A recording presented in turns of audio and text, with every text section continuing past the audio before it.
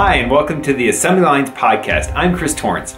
In today's episode, I want to do a sneak preview of Mockingboard sound support in the Nox Archaist RPG game.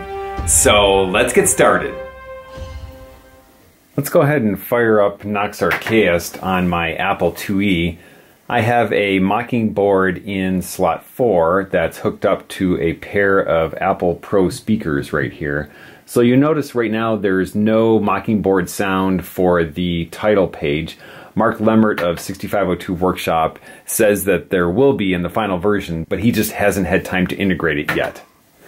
Once we start the game, we can navigate down, and every time you go into either a town or combat or a dungeon, it'll go ahead and play a soundtrack. So let's listen to one of those right now.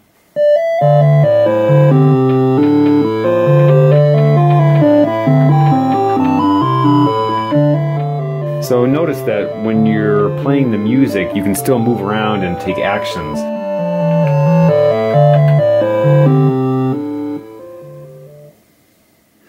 Let's go find some wolves to attack, and so we can hear what the Mockingboard soundtrack is for combat.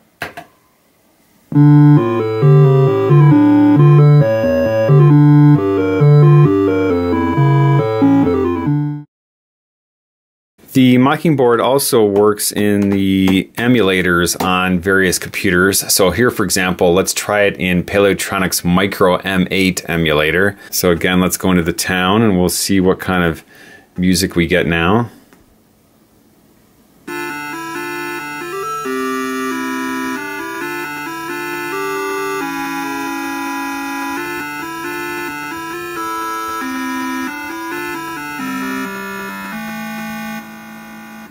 You can also see that Mark has made some significant improvements to the speed of the game. So now you can run basically at very high speed. At 6502 Workshop, Mark Lemmert had help from Tom Porter and Eric Rangel, who both worked on the Mockingboard driver as well as the music. Mark also had help from Burger Becky as well as Cucumba and Tom Charlesworth. If you're interested in more details on the driver, you can go onto the Nox Archaist forum where there's a long discussion about how they actually wrote the driver and integrated it into the game engine. I hope you've enjoyed this quick tour of the beta Mockingboard support in Nox Archaist. I'm really looking forward to the final version of the game with the full Mockingboard soundtrack. Be sure to keep your eyes open for the Kickstarter for Nox Archaist, which opens up May 2nd. There's lots of great reward tiers, including the Collector's Edition, the Limited Edition where you can name your own sword or village, as well as higher tiers where you can even design your own crypt or become a Lord of the Realm.